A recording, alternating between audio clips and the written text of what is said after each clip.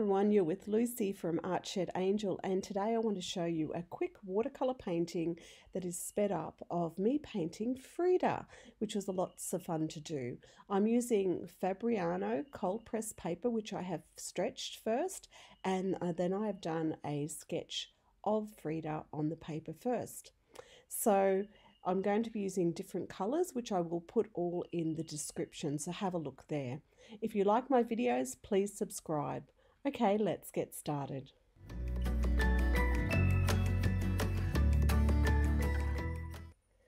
One of the first things I'm doing is I'm going to paint the background, and so I'm just wetting the background to throw in some colour, and I'm using here a blue and a green just to put a bit of a textured background behind her.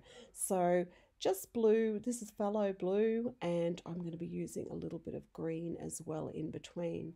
Now I'm going to use a technique here with Glad Wrap. And I have made a big mistake here and I got paint all over her face, but you will see that we fix that as the picture goes along. So what I've done here is pretty much put Glad Wrap over the top of the wet paint, then scrunched up the Glad Wrap and put it out to dry. And you can see you end up with quite a nice background. And I did get a blotch of blue on her face, but we're going to cover this as we go along.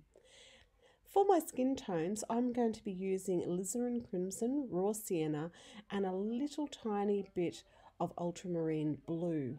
Now I am going to do little samples to see whether I've got the colour I want, and I'm fully wetting her face and her neck and her chest first and adding the lightest colour.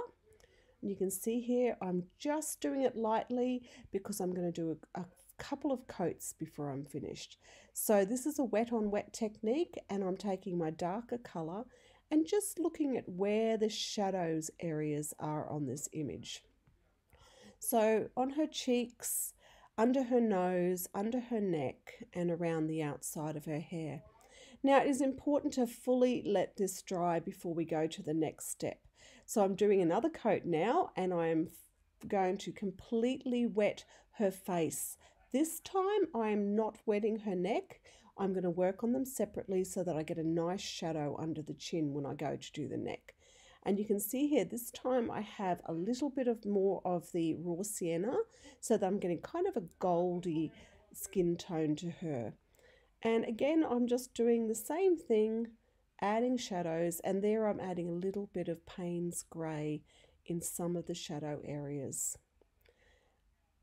I do like to dry in between my layers, so before I go to the neck, so that we don't have it bleeding from the face, I'm letting it dry, and I'm just working on this neck area to get the base coat on now.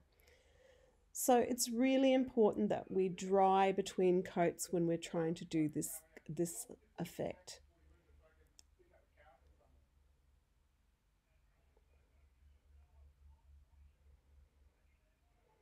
And I do darken in stages. It's just my style, or how I've tried to work out how to do it. And I'm just putting some little bits of detail in slowly. Now I have got that big blotch of blue on her cheek, and I'm kind of going to hide that with a little bit of Payne's grey and a bit of shadow area so that you can't see it. It's a bit of a nasty mistake, really. And you can see here I'm putting detail in and just adding colour. So I'm going to leave this now for you to watch the rest and have it on speed so you can see how the rest of it's done. Thank you very much, and make sure you subscribe if you like my video.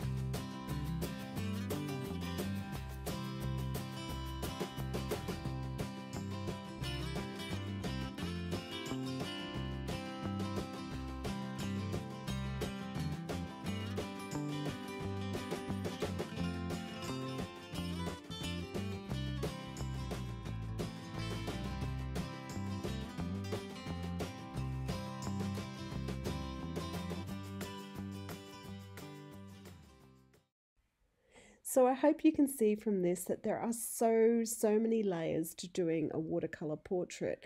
I know some people can do it straight off, but it takes me a few layers, and I hope you enjoyed watching and give it a go as well. And if you like my videos, please make sure you subscribe because I've got lots more coming. Thanks. You're with Lucy from Art Shed Angel. Bye.